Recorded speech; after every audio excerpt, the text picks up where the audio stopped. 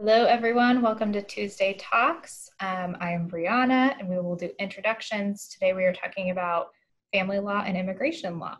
So, if you are esteemed guests, could both introduce yourselves. If we want to start, Stacy, do you want to start? Yeah, sure. I'm Stacy Blakeman. I am the current director of career services here at the law school, and I was hired back in August of 2019. So I'm relatively, I guess, fresh on the job. And before that, I worked in private practice as an immigration lawyer for 10 years, and I graduated from KU Law in '09. And I'm Melanie DeRouche. Let's see, let me go through all of the different background pieces. I went to undergrad at University of Chicago in Chicago, Illinois, and I graduated in '99 from there. I went and worked as a wilderness instructor I worked in public policy in New York City for a little while, and then worked as a wilderness instructor in Florida and South Carolina, working with kids who were in trouble down there for about 2 or 3 years, and transitioned into working with their families and probation officers as they approach the real world. And through all of that work, I ended up deciding to go to law school. And so I went to law school at Washington University in St. Louis, where I graduated in 2007. And after that, I clerked for a year for Kansas appellate judge. And then I worked at Legal Services of Eastern Missouri doing family law for a number of years, representing survivors of intimate partner violence, before coming here to KU Law to teach the legal aid clinic and teach family law. Okay. And just to clarify, Stacy, which side of immigration did you practice on? Yeah, so we represented families. Essentially, I primarily did family-based immigration. And so that is somebody who wants to put in an application on behalf of a spouse or fiance or a child or something like that. We also assisted people with removal relief. So if they were placed in removal proceedings or had an immigration hold on them or something like that, we would assist them through that process and determine what form of relief, if any, was available to them. We also did things like U visas, victims of crimes, naturalization cases to get people their citizenship. Basically, we did not really do any sort of business immigration. It's just kind of a different area of law. We only had a couple of cases like that, but majority was family-based or removal relief. Thanks. So we talked about what you guys do now, but can you talk a little bit about what you think helped prepare you best? Any advice that you have for someone that's interested in going into either immigration law or family law?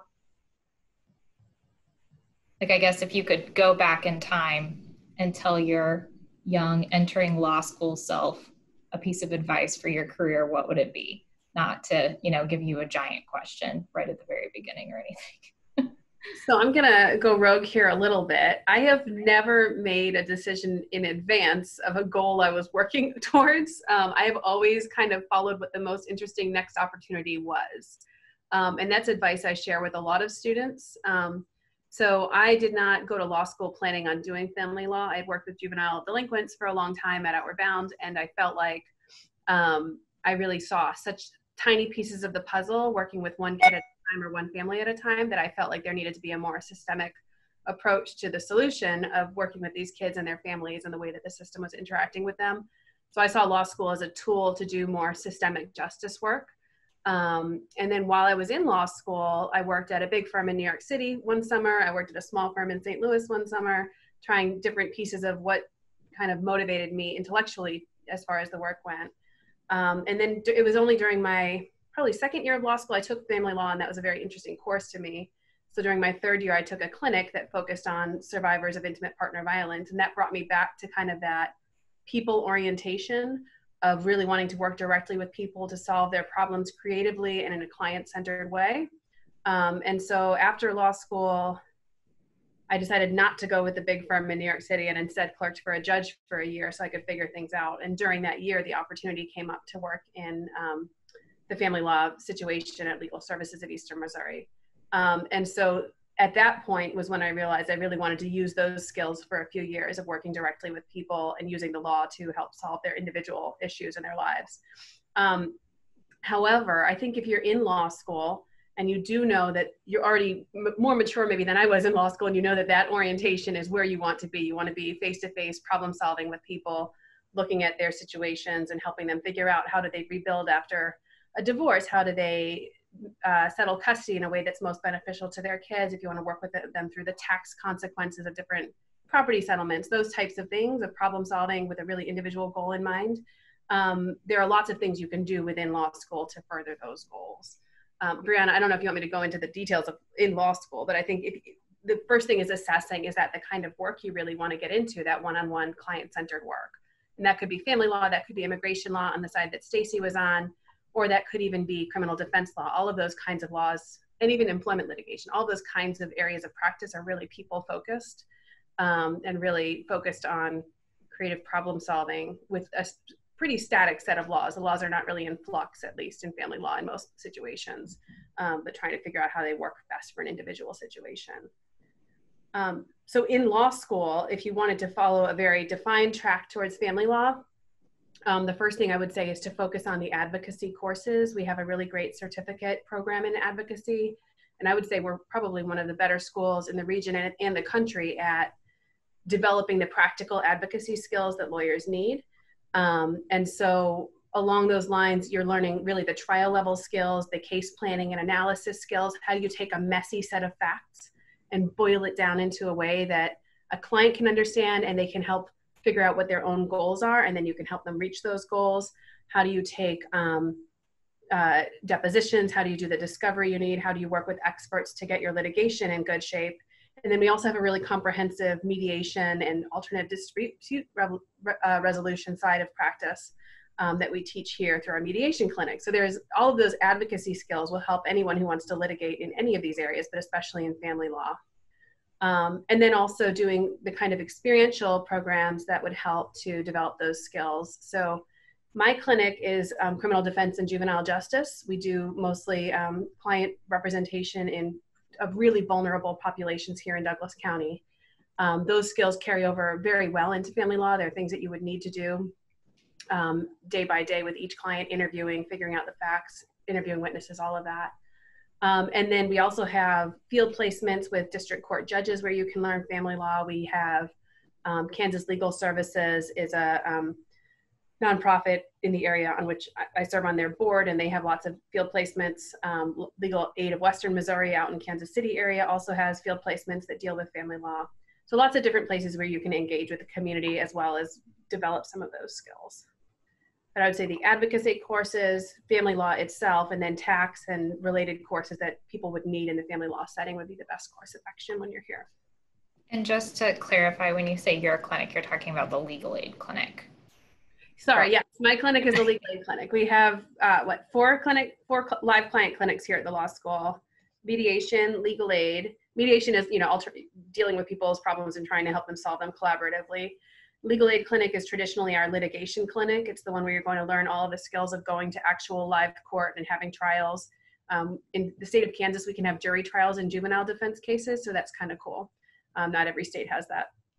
And then we have an appellate clinic, which is the Project for Innocence, and the Defender Project and Project for Innocence clinic. They do wrongful convictions work and innocence work. And then the fourth clinic is the Tribal Judicial Support Clinic. So we have 4 different live clinics, and then we have multiple field placement options. And the legal aid clinic is actually, just to clarify for everyone, it's in the building, so you don't really have to go somewhere else. It's on the first floor. It has its own separate entrance, but it's within the building. So if you wanted to be a part of the legal aid clinic, it's right there. So pretty easy. The difference between clinics and field placements is that clinics are taught by faculty members completely. So all of your legal work is supervised by faculty, and also all of your seminar education component is taught by faculty.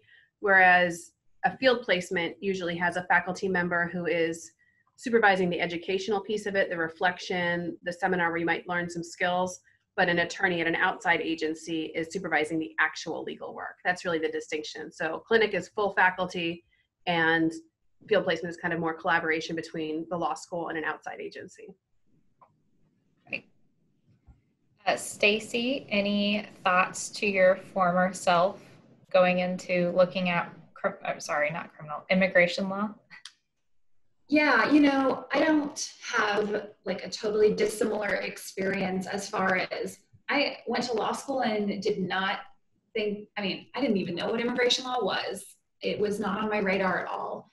I went to law school because I wanted to help people, which is very amorphous, right? Like I didn't really know what that meant, but that's why I went. And so I guess I kind of assumed that that was probably going to lead me to do some sort of legal aid work or something like that, which was great. And I ended up, after my first year, I worked with Legal Aid of Western Missouri. And then after my second year, I'll get to know you all because you will be getting a sense of what it's like to try and secure a position after, these school years. During the summer, you try to get practical experience somewhere in some capacity. And after my 2L year, I really felt that sort of frenzy, like I gotta get a job. What am I, like, I don't even know. And there was a position open for a solo practitioner in town who did immigration law. And one of the requirements was that they spoke Spanish. I double majored in Spanish. I wouldn't say I'm fluent, but I was like, I can probably do this. And so I applied and got the job. And thinking about like what I don't know how anyone can really, make perfect plans. And I think being open to the idea that you might change your mind is really useful. And so what I think I did right as far as getting where I am today is I had an open mind about things, even thinking like I want to help people. And in my mind, that meant probably working at some sort of legal aid, Kansas Legal Services, whatever. And I ended up working at a private practice small firm, which is really different. And yet the substantive work I was doing, I felt like I really was being an advocate for underrepresented people. I was really providing a service that was needed. I was really, doing these things that sort of it met what my initial reason for going to law school was. And yet I didn't even know it existed when I first showed up at Green Hall. And so I think having an open mind is great. I tried a whole bunch of different things, and I did the media law clinic because I loved Professor Couch. Was I going to go into media law? Nope. And I knew that the whole time, but I really liked him. So I was like, why not? Like, there's no reason to not pursue that. And it was really research-based and interesting. And the First Amendment is interesting. And yet at the end of that, I was like, okay, that was fine. I also did the Elder Law Clinic, which is a field placement hosted by Kansas Legal Services. And that was more engaging for me because we had the opportunity to work with actual individuals. And so the work I did at Legal Aid of Western Missouri that first summer was a little bit more research-based, but we were meeting with members of the community to work on abating nuisance properties. Kind of random, but I really could see at the end of the summer, we were writing letters to absentee landlords and things like that. And at the end of the summer, maybe one or two properties had, we've received a response and they were abating the nuisances. And I was like, this is so great. This is so meaningful for this community. And my friend who also did that was like, oh my gosh, all of that work and only one house changed. And I went into an area of practice where I was helping individuals, and she ended up doing policy work.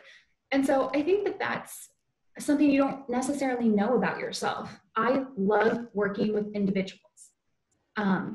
Not everybody likes that, and that is okay. That might not be a great fit for you to have your client be across the table from you, crying or feeling feelings and having real life issues. And if you're like, that's not for me. That is completely okay. But I think doing family-based immigration might not be a great fit for you in that case. And ultimately, I think trying a bunch of different things helped me identify that part of my personality to determine what would be a good career fit for me long term. And then also, I had a really good and patient mentor. My boss that hired me after my second summer, I ended up working with him for, 11 years total, I think. And I just didn't want to leave because he was such a fantastic mentor. I hadn't even taken immigration law when I got the job. Literally the only reason he hired me, and he told me this, is because I spoke Spanish. And he needed someone who could do that. And I was like, okay. And I learned it all on the job. And I think that just says that the background of skills and the fundamental toolkit that you get at Green Hall is really going to serve you. And you don't necessarily have to take immigration law before you do a thing in that world, because knowing how to do research, knowing where to find the answers is what being a lawyer is all about. And so I got some of that, those experiences and exposure to an area of law that I'd never formally studied. But I had a really patient mentor, which I feel really grateful for. So I made some notes about this. I think that's all I was going to say on this question. Okay. Yeah, I think that if you talk to most professors and practitioners after law school, a lot of people will come into law school thinking one thing, and then their experiences in law school will lead them eventually to their actual career. So there are two main, and stop me if you think I'm wrong on this, but there are two main types of law. There's transactional law, and then there's litigation law. So you kind of figure out when you go in, if you want to do advocacy and litigation, you'll lean more towards those subjects. You'll enjoy them more. If you want to do more transactional work, you don't really want to be in a courtroom, you'll figure that out pretty quickly. And then from there, it's kind of just narrowing down to what you enjoy more. So I always tell people, just try to take as many opportunities as you can so you can figure out what you don't like. I don't know that many people that went into law school specified on what they wanted to do and ended up doing that 10 years later. A lot of people have made jumps based upon experiences that they had in law school. I thought that I wanted to do family law, and I realized I wanted to give away all of my services for free. That didn't really make sense working for a firm.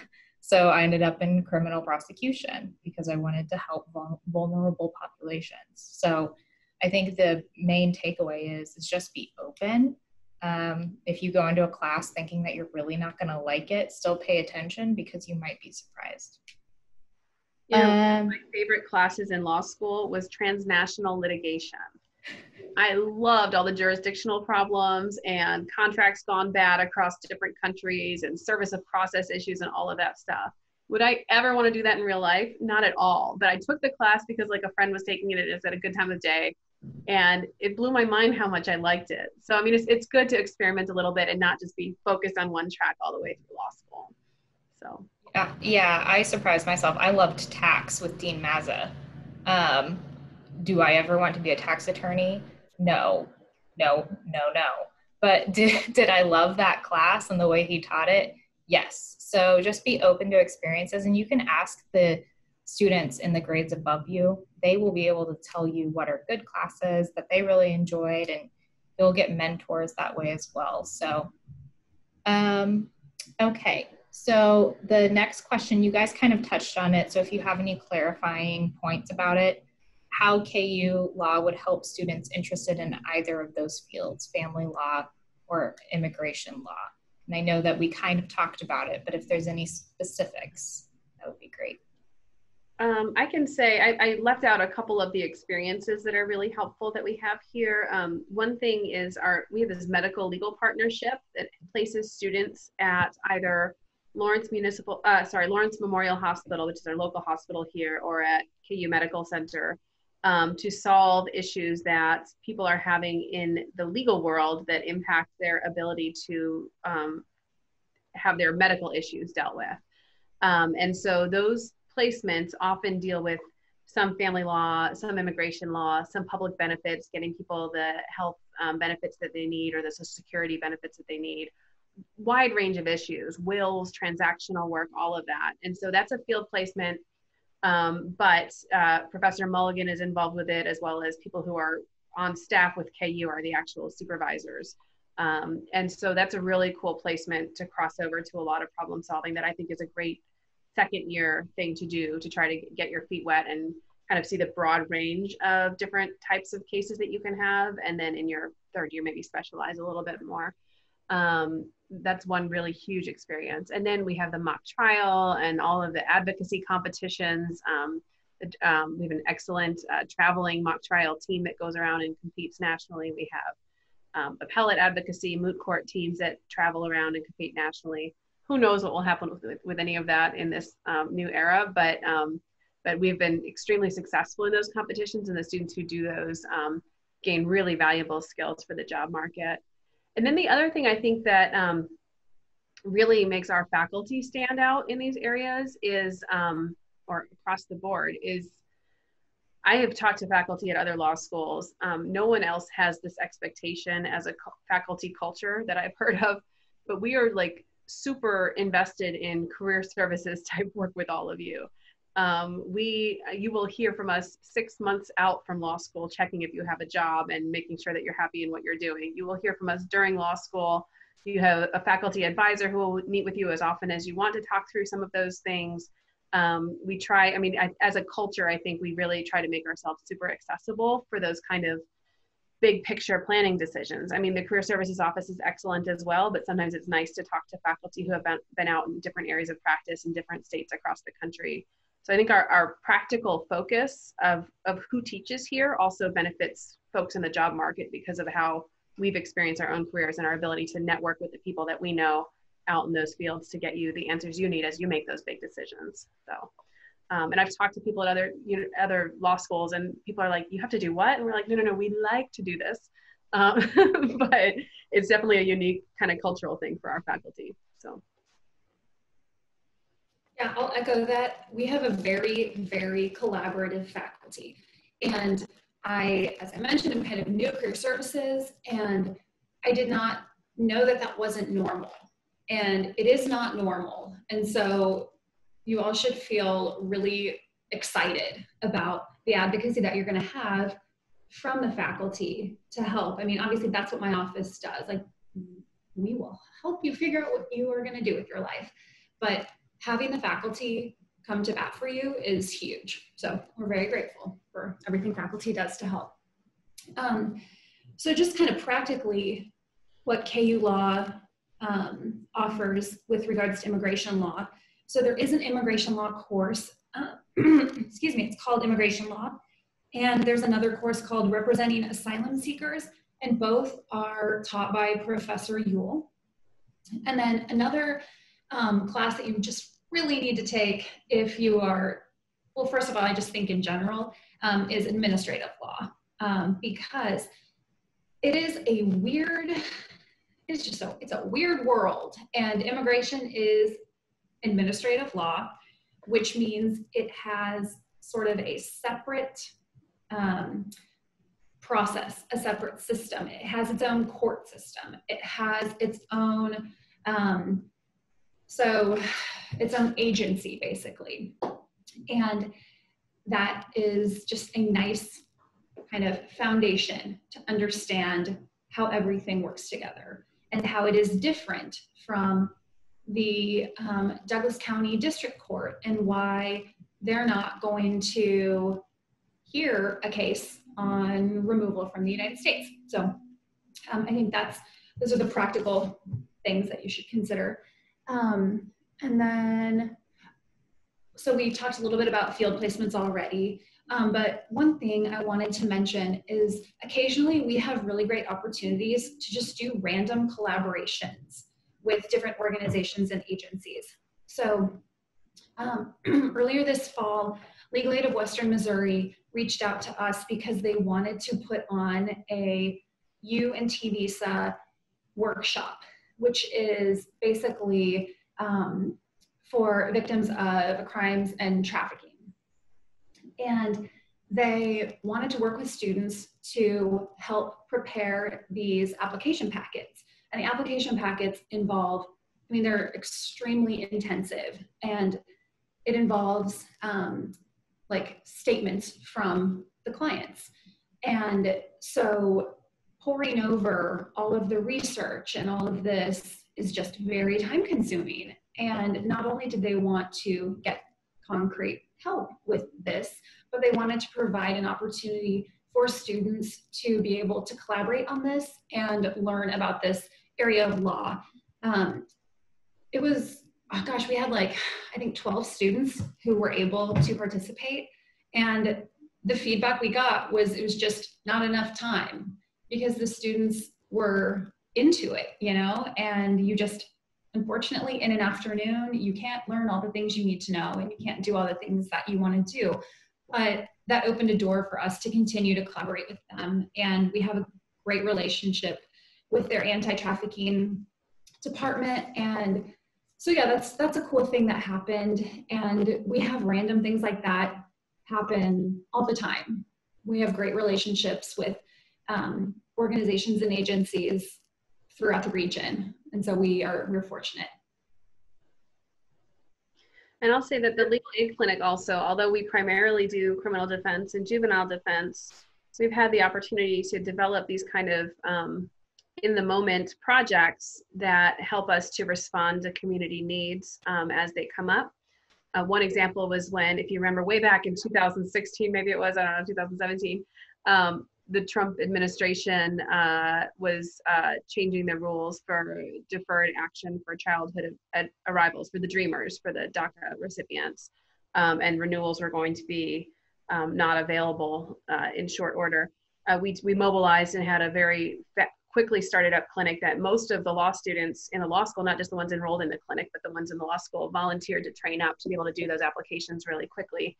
And we got the word out, had a lot of media about it, trained up a lot of law students and practitioners to help people. Another example this year is some students in the Public Interest Law Society and Outlaws and Allies came to us with a project that they wanted to do, and we helped host it, doing a gender marker and name change clinic for people who had identities that did not match what was on their legal documents. And so we worked a lot with that population. We trained up on some cultural competency and figured out how to do those and helped. I think we had about 80 calls in the first day we were open for that. And we've continued to have a pretty good influx of people who need that kind of help across the state of Kansas. So we kind of pivot as needed for different social needs while the core of our work remains the criminal defense work. So. And I apologize if there's a lot of feedback. My apartment complex has decided to mow the lawn, so it's a little bit loud. But I think one of the things that I tell, and I probably told every single person on this call, is the cool thing about KU is that if you find something that you're interested in, that you are really interested in pursuing, if you talk to a professor or a faculty member or someone on the staff about it, that they will help you in any way that they can to get into that or find a way to get you some experience with that. That is one of the cool things about being a smaller school, is that we have those deep ties. So if you're interested in doing something like creating a new workshop, you can talk to faculty members about it. And that's kind of how we were able to do some of the most recent ones that we have. So I think we kind of covered all of the topics that I sent you both.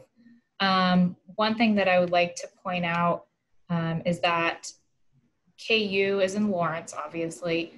Kansas City is one of the few areas in the United States that does have an immigration court. So we are very close to that, which if you're interested in immigration law, that's very helpful because it's only about 45 minutes away to actually go to the immigration court. Is that correct, Stacy?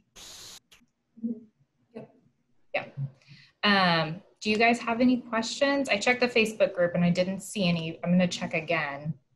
But if any of you have any questions, now would be a great time to ask them. I do. I have some. I currently work as essentially a child protective services worker for a tribe up in Wisconsin. And I know obviously family law is covered under the Indian Child Welfare Act in a broad sense. So I was curious, what the offerings are in pursuing child welfare work at the law school, and maybe just your perspectives more generally about the strengths and the shortcomings of the child welfare system in Kansas specifically. Well, that second question is a very long one to answer. There are many shortcomings and a few strengths of the child welfare system in Kansas. Let me start with the first one about what's here at KU Law, because that's a little bit easier. The courses that are related to that, the main course that would address child welfare issues is called Juvenile Law. And that's taught by a professor who has a joint appointment in the School of Social Welfare and the School of Law. And so she teaches in both areas. She runs, I believe she runs a program out at the Juvenile Detention Center for kids as well with some of her social welfare students, but she's been around for a very long time and is very knowledgeable about those areas of law. So that's a good starting point. Family law also, we address some of that, more so in the context of adoptions and the standard for terminating parental rights prior to adoptions. So for all of the kind of terminations and removals and protective services kind of stuff, that's more juvenile law, but family law is more like the creation of a family post-termination kind of situation. Right, yeah. So there's a little bit of a divide doctrinally there because they're completely different statutes. And so each course kind of addresses a different side of it. And then as far as practical experiences and training in child welfare, there's a lot going on in Kansas right now in child welfare. We have had massive studies of what's wrong with our system. We have probably one of the worst foster care systems in the country. Kids have been doing 101 nights a year, where that means they're sleeping in either a one-night foster placement or in a caseworker's office overnight. There's no consistency. There's high mobility for school situations. Yeah. So, I mean, many states have these problems. Kansas has really privatized its child welfare system under the Brownback administration and has not recovered yet from having kind of it's down to some nonprofit agencies, but they have not been well supervised. And so our current governor is working to address some of those issues. The legislature is very involved in it. In 2016, we had a massive juvenile justice reform bill that went through and really fixed a lot of the early child detention issues where kids are being detained for low-level, low-risk offenses. And really the goal of that reform was to keep kids back in the community doing pro-social activities and not locked up. They didn't address the child welfare system at the same time, except for a sunset provision that said basically at the time they could still lock up child welfare kids if they didn't have a suitable placement or the kid was a harm to themselves for 60 days up to 3 times in a row, so 180 days. Whereas the juvenile offenders could only be kept for 14 days at a time, absent a showing that they were a danger. So you could commit a crime and have a lower sentence than a kid who was neglected or abused. It's messed up. We can't put kids in secure custody unless they get arrested for that very reason. Yeah, so that's been the change, as like that law had a sunset provision, but what didn't happen was they didn't actually ramp up foster placements or group homes where these kids could stay. So the system is really overtaxed with kids that they used to just house at juvenile detention centers with the offenders, have nowhere to go. We also didn't do Medicaid expansion and had a lot of problems with food stamps and everything. So we cut a lot of the basic safety net. So more kids were entering child welfare on the neglect side. Right. So we flooded the system and then had nowhere to put kids. So Kansas Appleseed and the ACLU of Kansas are involved in a massive class lawsuit against the state of Kansas right now, trying to come up with some consent decrees and solutions to some of the issues, especially surrounding mental health treatment and rehabilitation for kids and addressing the trauma that the system is inflicting on them.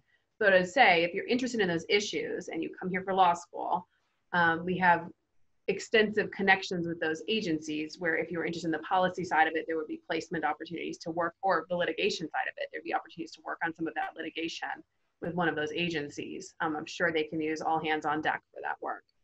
Right. Yeah. That would be interesting for sure. Yeah, I think you can follow Kansas Appleseed's Facebook page or their Twitter feed, and they will update you constantly on some of the developments in that litigation. And I guess a final question would be, what would you say is the state of Indian Child Welfare Act compliance? Sorry, my cat's here. You know, I haven't come across a lot of ICWA issues in Kansas.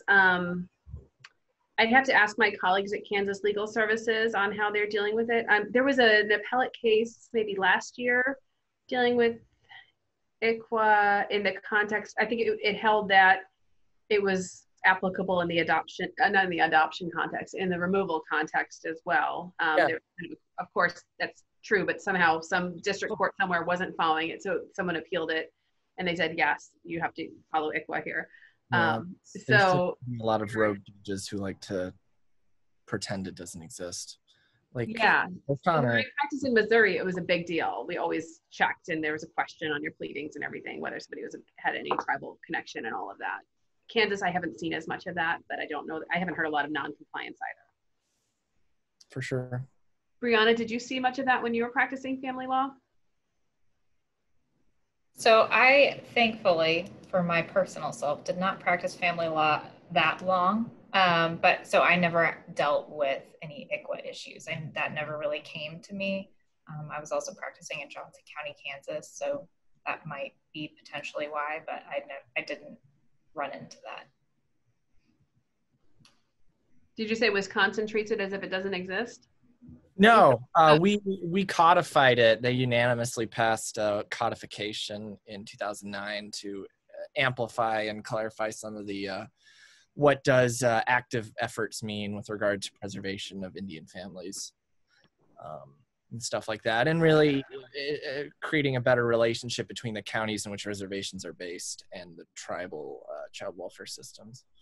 I'm curious that, I don't want to take up all your time, but with the issue with the Medicaid expansion, does that hinder adoptions? Because I know a lot of adoptions require adoption assistance to help finalize them. That might be I'm too not sure where that stands here. Yeah. Yeah. So practicing mostly criminal defense law, I've not kept up as much on the nitty gritty of some of those things right now. But I could certainly find out those answers, or help you find a placement that would help you see them in real life. Sure. Does anyone else have any questions? I checked and I didn't get any more, so last call. All right, well, thank you both for joining us today. I really appreciate it, and I hope that everyone enjoyed our Tuesday talk. I cannot recall off the top of my head what the next one is. I believe it is business and commercial law with Professors Ware and Yule. And then the one after that is the Dean's Roundtable with Dean Mazza, Dean Terranova, and Dean Outka. So please join for those. I think the Dean's Roundtable one will be helpful. Hopefully we have some more answers by then about what the semester will look like. I'm not sure though. So since I do not make those calls. But well, I'm going to move to Kansas anyway. I already signed my lease. I don't want to move in December. Good. And if anyone has any questions about moving, we all know the area. So please feel free to reach out. We can help you find a place, let you know how close it is really to campus. I think that sometimes miles sound pretty far, but Lawrence is a pretty small area, so nothing's too far from each other. Does it have a good bike? Yeah, like it's good for biking. Yeah. You mean trails or roads or both, I guess. There are a bunch of great options in Lawrence. There's the Lawrence River Trail is really great single track. It's well maintained. And then down by Clinton Lake, there's some technical skills courses. And then there are some pump tracks and other technical courses out by Kansas City. There's the Shawnee Mission pump track and skills course, a bunch of awesome trails. And then for roads, there's the Lawrence, for like paved trails, there's the Lawrence Loop. Actually, Lawrence is closing this loop trail that goes all the way around the city as a paved bike trail that kind of goes through different neighborhoods and things. It's pretty bike friendly. There are clubs. If you're on Facebook, there's the Lawrence Mountain Bike Club, the Lawrence Cycling Club. There's a group of women that go out and ride on a Monday ride. There's a Thursday social ride, a Friday night pub ride, all sorts of stuff for people who are into cycling. So I'm so glad you're on this call because I do not know the I've answer. gotten into mountain biking, so Yeah, I have a he also rides quite a fat bit. tire. What's that? I have a fat tire bike since there's a lot of snow biking up here. So there's an amazing race in Kansas in the summer called the Dirty Kansas, which is a gravel race. It's dirty because it's so dusty, but it's like this high endurance gravel bike race that a lot of people here do. Sunflower Bike Shop downtown here in Lawrence is a big supporter of it, and there are clubs that train just for that race all year round. There's a professor in public administration who rides it every year. Big community of cyclists, so you'll find something. Yeah. And it is hilly, so just be prepared for that if you're biking in town. I know that everyone says that Kansas is flat, but the campus of KU is not. So FYI. All right, well, thanks everyone. If you guys have any more questions, please feel free. I'm sure that both of our guests would be willing to answer any emails that you have, but also you can put a question on the Facebook group and I can reach out to them as well. So thanks everyone. Thank you kindly.